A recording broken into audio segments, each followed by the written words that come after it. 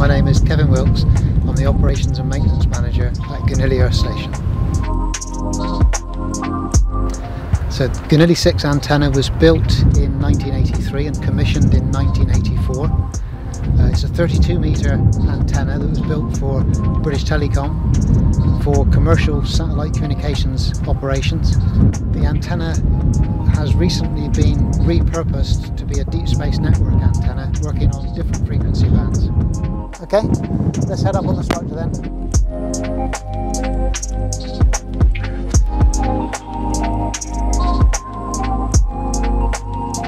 So the way the antenna system moves in Azimuth, which is the rotation around in the horizontal plane, is by a series of rails and bogies on each corner that basically roll on top of it almost like a train system.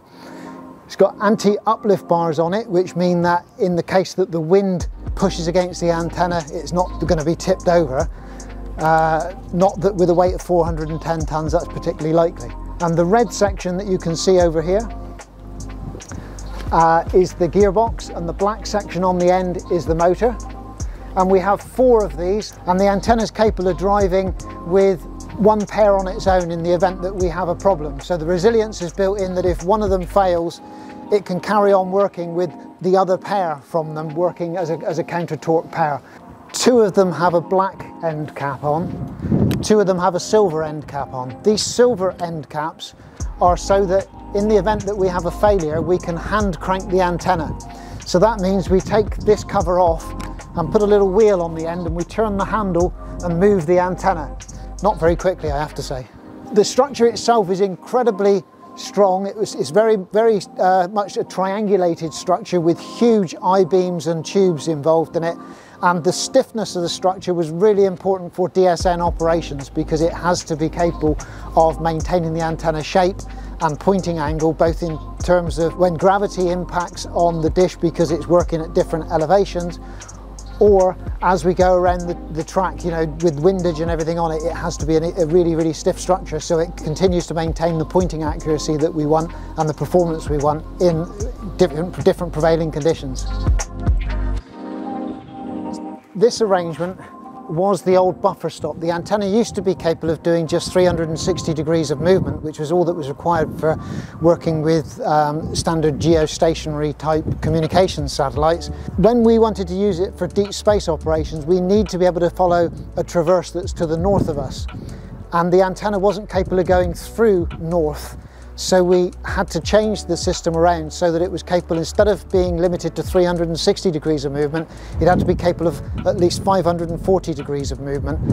To allow that, we took off the buffer stop that used to be picked up from here and used to physically stop the antenna from going beyond the end point. And it's now managed from stops that are built into the system inside of the main azimuth cabin. But it's now capable of doing 540 degrees of movement, which means that we can traverse through the north and we can follow any trajectory that we come across. There are 1 or 2 very unusual ones whereby we have to stop and unwrap the system, but the majority of passes we can cover now within our normal azimuth travel range. So this is the main azimuth bearing. The central bearing around which the antenna moves is inside of here. And inside of that it's hollow.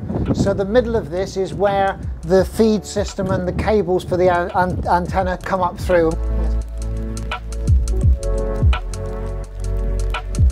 This is our azimuth cabin. The cable banding arrangement is in here, which is the bit that allows the cables to turn with the antenna.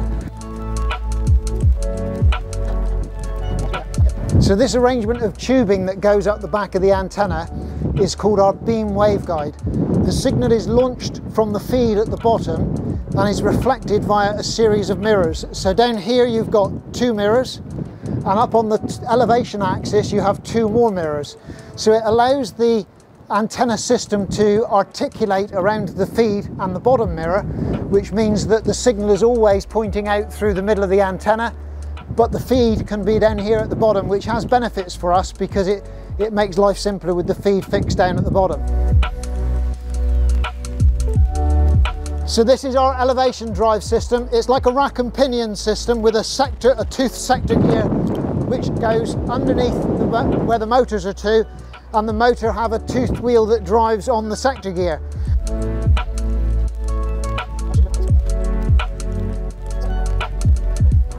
This is the elevation axis for the antenna system. You can see that when it's pointing straight up at what we call zenith, which is pointing straight upwards, that this ladder aligns with the one on the backing structure, allowing us to climb up, go via a platform and a hatch into the reflector, and it's possible to get into the reflector to carry out any maintenance that we need to conduct. Inside of this housing are the encoders that tell the system where it's pointing, and the end of the bearings, the pick-offs and some limits for elevation movement. Thank you for watching. That was our tour of Goonhilly 6.